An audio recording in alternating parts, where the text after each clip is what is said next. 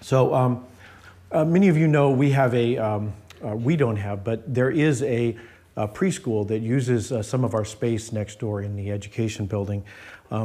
And they have several facilities in this community, in this area, but they use our building for the youngest group of kids, people who are starting out at about 18 months and going up to about 2.5 years. So that year of toddlerness is the kids who are mostly over here.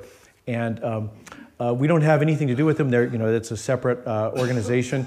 All they do is use our space, but I see them, and especially I hear them because my office is in the education building, and mostly when I hear them when they are being dropped off by their parents because they don't seem to care for that, and in particular they don't like it when they are first coming here. So they're 15 or whatever, they're 18 months old, and it's time for them to go to preschool, and they get dropped off, and then there's wailing and gnashing of baby teeth. So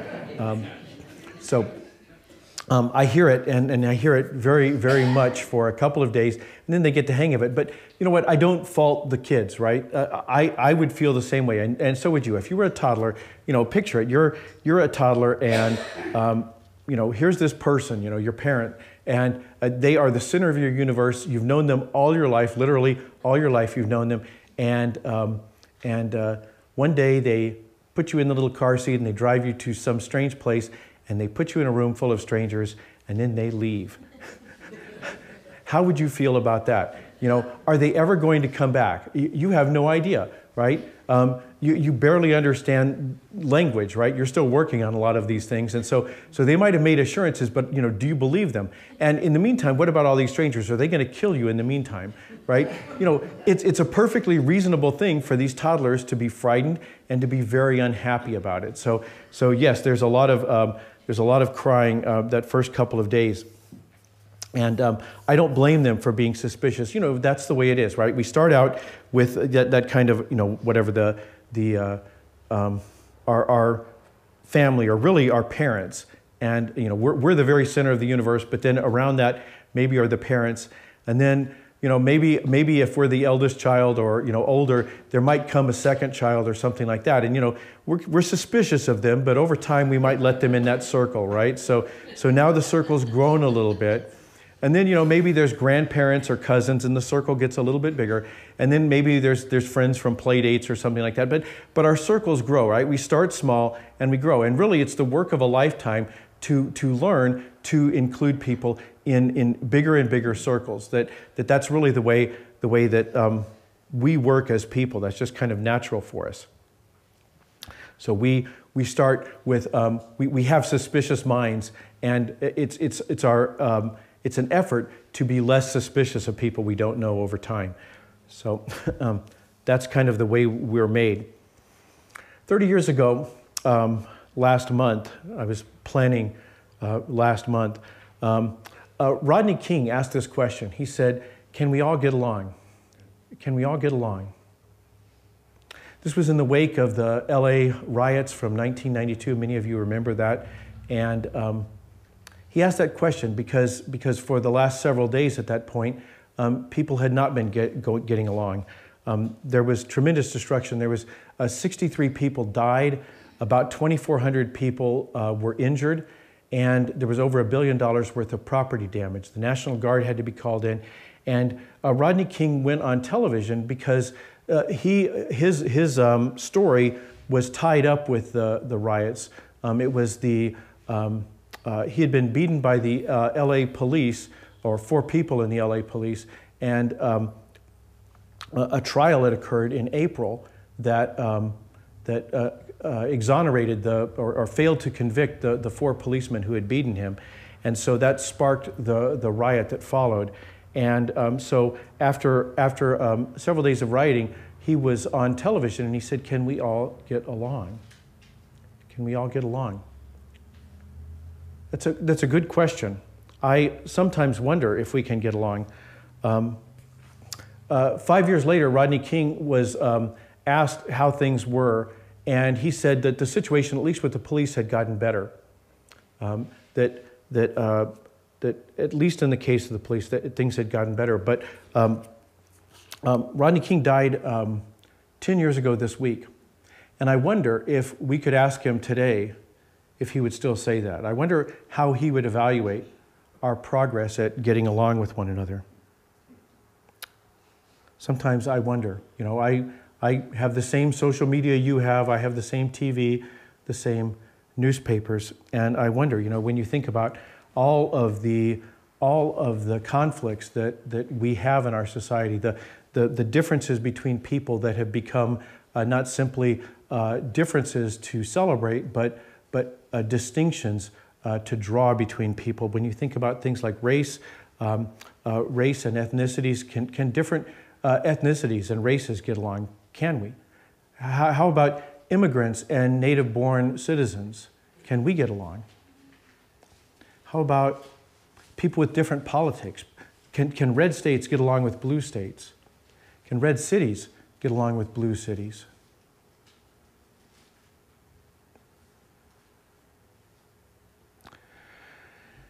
Can capitalists get along with socialists? Can labor get along with management? Can the rich get along with the poor? Can the old get along with the young? Can people with different sexual expressions get along with each other? Can men and women get along? Can we get along? And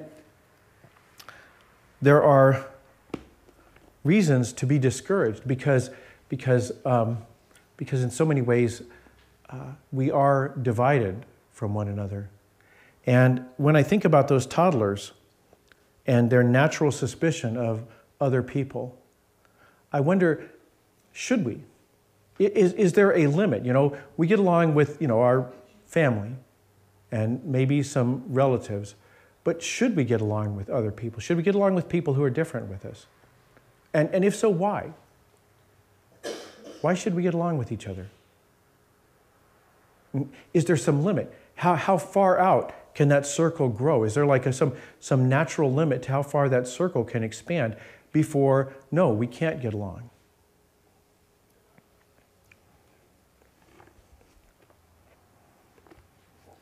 For the Apostle Paul, the answer was yes. Paul wrote the passage we heard a moment ago. He was a leader in the church, the Christian church, in the middle of the first century. So he was writing about 20 years after the time that Jesus was raised. And Paul wrote this letter to a church in Rome, to the group of Christians that was gathered in Rome. And And that letter was preserved by that church, and they made copies of it and they circulated it. And over the years, it became included in the group of documents that came to be known as the New Testament. So Paul wrote this letter saying, yes, we can get along. And that was something that Paul wouldn't have expected to be the case. In fact, pretty much anybody in the first century, pretty much nobody would have said we could have gotten along. If you talk to 100 people, they would have all said, no, of course you can't get along with everybody. That's just natural. And they might have added, what are you, stupid? Because it was blindingly obvious to people that, no, of course we can't get along. The ancient Greeks came up with the word barbarian because it meant people who don't speak Greek. It was their word for saying, we would say blah, blah, blah. They said bar, bar, bar. When they heard somebody, yammering along and they didn't understand what he was saying, they'd say, well, that's a barbarian. He doesn't speak Greek. But it's such a useful word that it came to be adopted by all kinds of cultures that I don't like Greeks, but they came up with a good word there. So barbarians. So barbarians, they're the people beyond that outer limit, right? There's my family, and there's my clan, and there's my tribe, and there's my nation. And outside that, well, that's barbarians. There is a limit. And I can get along with these people. There's an ancient Bedouin proverb that goes like this. Me and against my brother and I against our cousin, and all of us against a stranger. That would have been the natural way people thought in the first century. That's just the way things work. There are these circles that expand outward, and we have the greatest trust for the people closest to us, but we would unite in order to repel somebody who is further out. That was the way people thought in the first century, and honestly, it's the way a lot of people think today. Henry Kissinger famously said that nations don't have friends, they only have interests, which is great as long as your interests align. But if your interests stop aligning, then what? Well, I guess we can't get along anymore.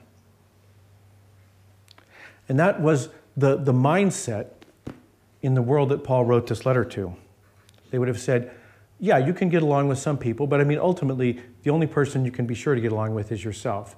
You can get along with your brother a little bit, your cousin somewhat less, and the stranger not at all. The people beyond that outer circle, the people beyond my tribe or my nation, they're barbarians.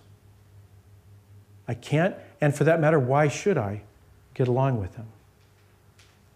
And Paul writes this letter to say, actually, I think you can. Paul begins his letter by saying, or this passage of the letter, he says, but now, he says, I get that, right? Of course, why would you? You know, this is ancient wisdom. We all know you can't get along. But he says something has changed, but now something is different. What was true before is no longer true, because now God's righteousness has been revealed apart from the law, which is confirmed by the law and the prophets. What does he mean by that? Well, there is a lot to unpack in that verse. It's helpful to remember that Paul was a Pharisee. He was a member of one of various groups within the greater world of Judaism. So he was a Pharisee, which was a sect, and they were probably the strictest sect among the Jews. There were other sects. There were Sadducees and Essenes and so forth, Zealots. So there were different groups among the Jews. But Paul would have said, okay, well, here's the thing, right? I'm a Pharisee. I'm of the tribe of Benjamin, I think. So Paul would have said, I have these characteristics. I'm part of these circles. I'm included in these circles. But the limit as a Jew is the law. The law defines what it means to be a Jew. And beyond that, there's Gentiles. So there's Jews. And within this circle, we can talk about what kind of Jew. We can talk about, are you a Pharisee or an Essene or a Sadducee? We can talk about that. We can talk about whether you're a good Jew or a bad Jew. We can talk about all kinds of things within that circle. But outside that circle, they're all Gentiles. And so Paul says that was the perimeter, that's the perimeter that I as a Jew would have understood. That outer boundary is the law. So he says, now God's righteousness has been revealed apart from the law, beyond the law, that the law doesn't function anymore as the boundary between the righteous and the unrighteous. So what does he mean by righteous? Well, we have all kinds of connotations for righteous. Those of us in the 70s may remember it was a slang word for a while, but righteous simply means right with God. It means, we would say, not guilty. That not guilty like those policemen in the Rodney King affair. It doesn't mean that they didn't do anything wrong, but it means that they have been declared not guilty. And in the case of a human jury, that can be an error. But this is God declaring them not guilty. God is declaring them right. God saying, I don't have any complaint against you. You are right with me. So that's what Paul means, that we are right with God. And Paul says, Jews, of course, are right with God. And Gentiles aren't. Until now. That Jews and Gentiles are right with God. This is an amazing thing that has happened, that perimeter no longer defines who is good with God and who is not. So he says, now God's righteousness had been revealed apart from the law, which is confirmed by the law and the prophets. What does he mean by that? He means that that this is confirmed within the law. This is something the law anticipated. And there doesn't seem to be a slide, but he's referring to the self-understanding of the Jews, that from the time of the patriarchs, the ancestors of the Jews, this was their understanding. The patriarch Abraham, God spoke to him and said, I will make of you a great nation and I will bless you. God said, I'm going to establish that community, this covenant community that will become the nation of Israel. Israel hasn't been born yet, but God promises to Abraham that there will be a nation that comes from your offspring. I'm going to make a great nation of you, and I will make your name respected, and you will be a blessing. I will bless those who bless you, and those who curse you, I will curse. All the families of earth will be blessed because of you. God promises that he will make a community from the descendants of Abraham, and God will use that community to bless the whole world. Paul says that's what God was always up to. This was always the plan. And he's talking about the law and the prophets. So he's referring to the way that when they didn't have the law at the time of Abraham, but when God gave the people the law at the time of the Exodus, God spoke to Moses and gave them the law. He said, I'm going to give you a promised land, the land of promise, and I'm going to give you a law. And those two things will bind you together as a nation. So you will be the nation that can then fulfill your destiny to bless all the world. So God tells, Moses wrote down all the Lord's words. Then he took the covenant scroll and read it out loud for the people to hear. And they responded, everything the Lord has said we will do, and we will obey. We will obey the law of God. And that land and then the law combined to hold the community together. So what was the Hebrew people in Egypt became the nation of Israel when they arrived in the land of promise. And it functioned so well to unite the community that even when they left the land, when the Babylonians conquered them and took them to Babylon, they were deported. It held them together even in a strange land. That law, that body of rules, what it meant to be a Jew, held them together. And when they were able to return to the promised land, they continued to be held together by the law. And as they spread out across the Mediterranean world around the time of Christ, the law held them together. So Paul is saying that this is what God always intended, that he always intended there to be a nation through which he would bless the whole world. There would be a circle to bless the people outside the circle. Paul's saying that has now been revealed. The thing that God was always doing has now been revealed. So if you are a first century Jew, or really a first century anybody, you might say, okay, well, where is that? Where is that? You're saying God has extended the boundary. Where is the boundary now? So it used to be, I used to know, it was Torah, it was the law. Where is it now? And Paul says, God's righteousness comes through the faithfulness of Jesus Christ for all who have faith in him. He says, that's the boundary. There's no more distinction between Jew and Gentile. All who have faith in him are righteous, are set right with God. So God has extended his righteousness. And the reason he can do that is because it's his righteousness. He's the one who's making these decisions. Yes, I have no beef with you. I'm okay with you. That because of what Jesus has done, there's no problems between us, at least on God's end. So God has extended his righteousness. And Paul continues. He says, all have sinned and fall short of God's glory. Now, this may be a callback to chapter 2. He spent some time in chapter 2 saying that Jews sin too. See, he's anticipating the argument. The argument is, look, how could God possibly be right with people out there? How could God be right with them? Because they're sinners. And Paul is saying, yeah, but so are we. He says, all have sinned. And maybe he's referring to the argument he made in chapter 2, where he talked about the way that Jews fail to obey the law. So they sin just like Gentiles, and then on top of that, they know better because they have God's law.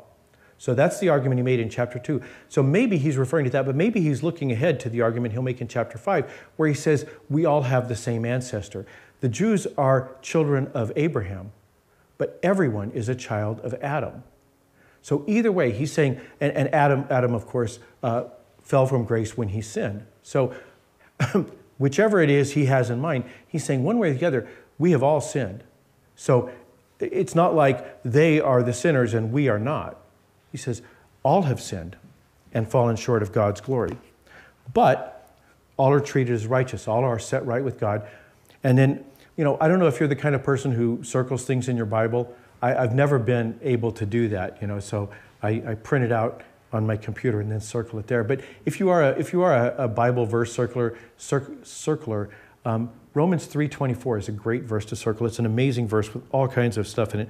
I want to take a moment to unpack it. He says, all are treated as righteous. So all are treated as righteous freely by his grace. What does he mean by that? He means that nobody can force God to do anything. This is something God has chosen to do. No one has any leverage over God.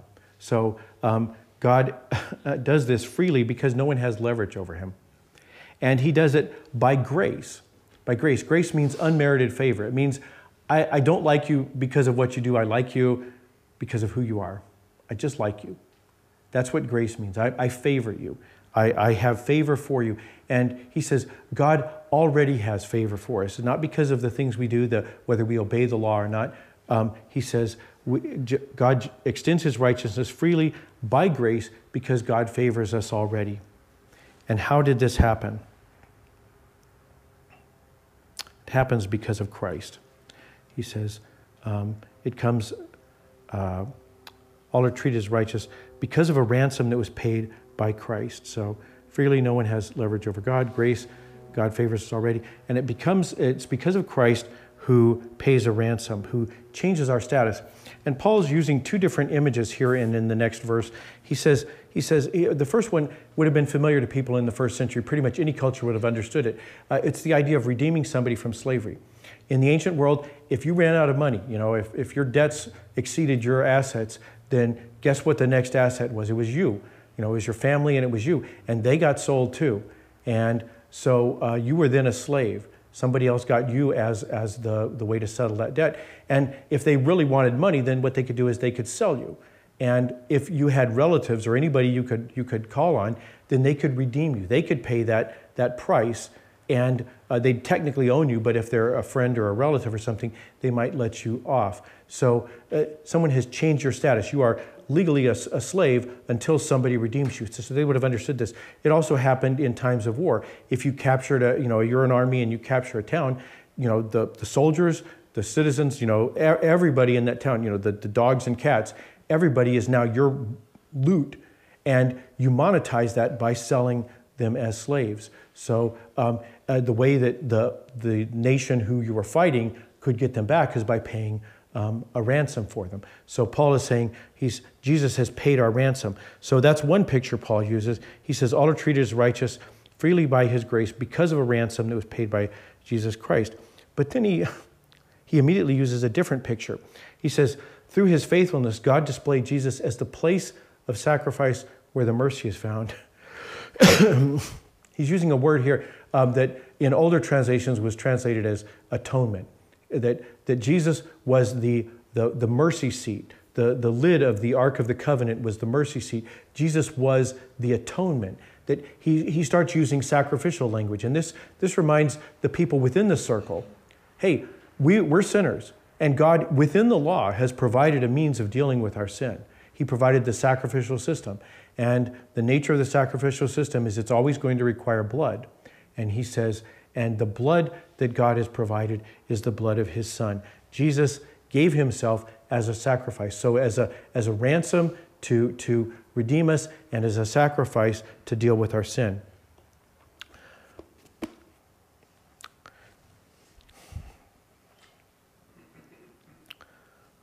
So he says, he did this to demonstrate his righteousness. God can do this. God is not changing the rules.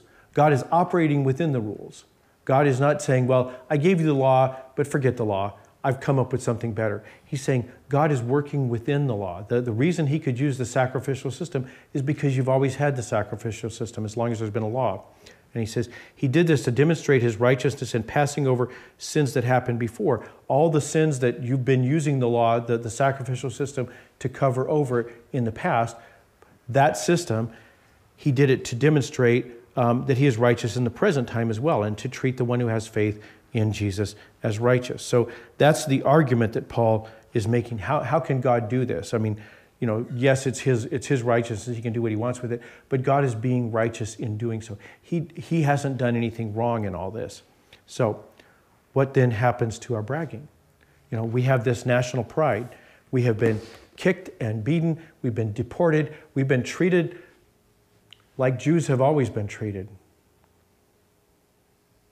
But we were a nation. We were the apple of God's eye. What happens to our bragging? If you dissolve that boundary, if you make that porous, then what? What happens to our bragging? Paul says it's thrown out. With which law? With what we've accomplished under the law? And he says, no, not at all. Paul, later in this letter, Paul will talk about that the Jews continue as a nation. But he says, there is now the law of faith. We consider that a person is treated as righteous by faith apart from what is accomplished under the law. That the law is no longer the boundary. You're treated as righteous by faith.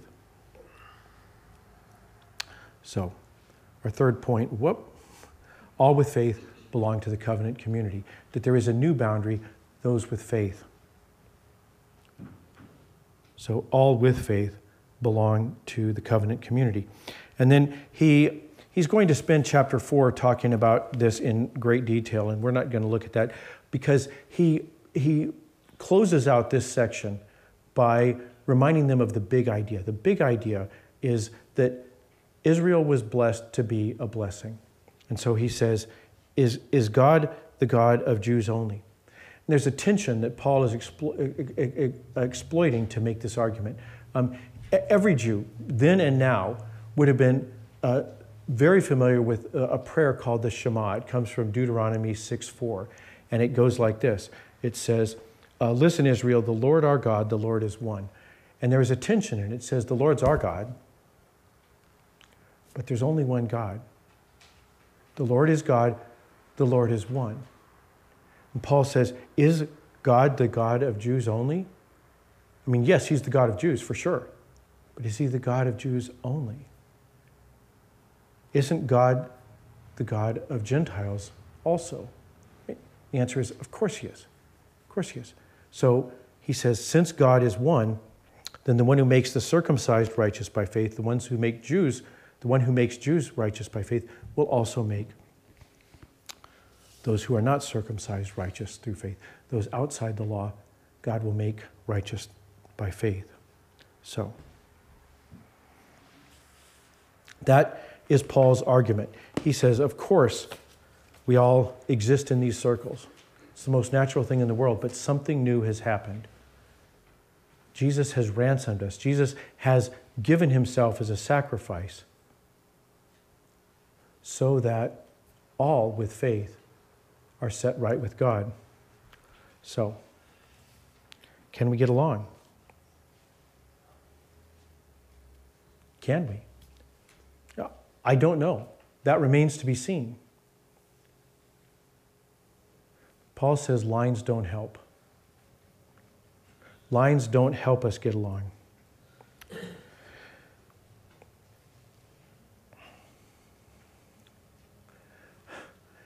Providentially, this week I saw this in the Babylon Bee. It says, Christian picky about who he shares the gospel with, since he might have to spend eternity with them.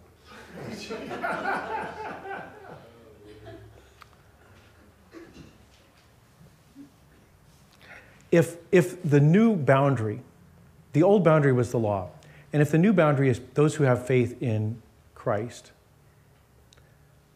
who are they? How could we possibly draw that line? How do we know if somebody has faith? We're in a church meeting here today. Those of you online, do you have faith? Do I have faith? How do you know? You can't know. You can't know who has faith. You have to assume that anybody you meet has faith, or if they don't now, might someday. There's no way for us to draw that line. There may be a line. Paul says that the line is faith in Jesus. But how could we possibly draw that line? There's no way to know who it is. And so we can be picky about who we share the gospel with.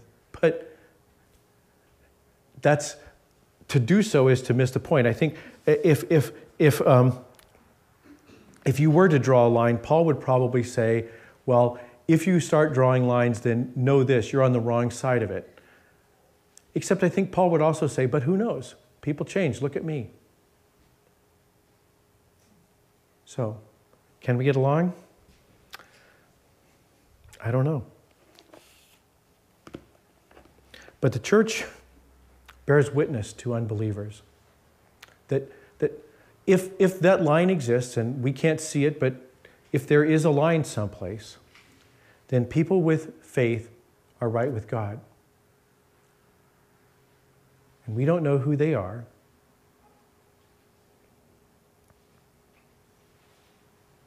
We don't know who they will be.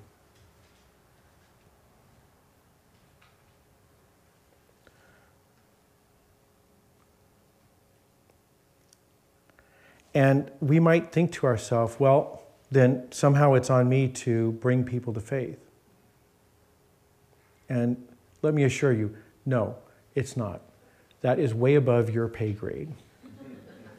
There's only one person who can bring someone to faith, and that's the Holy Spirit. Only the Holy Spirit can work in somebody's heart so that they come to faith. We can't do that. But the church can bear witness to unbelievers. The way we do that is we bring people to God. Sometimes that means bringing them to church, but often they're not interested in coming to church because they're unbelievers. And so what do? Well, you bring them to God in prayer. You say, Lord, I don't know. I can't judge somebody's heart, but you can. So I pray, Lord, that you would bless them with faith. If they have faith, reignite it. And if they don't, give it to them. We can bring people to God, but we can also bring God to people. In what the church does, the acts of mercy we do, the witness we make in the world, we are bringing God to people. And probably the most important way we can bring God to people, at least in this area, is by assuming that they are inside that boundary, that they are not barbarians, but by treating them like people that God favors. Not because they're inside our circle, not because they're like us, not because they're closely related to us, but because we follow a risen Lord who died and rose again so that he could extend God's circle. Let's pray. Loving God,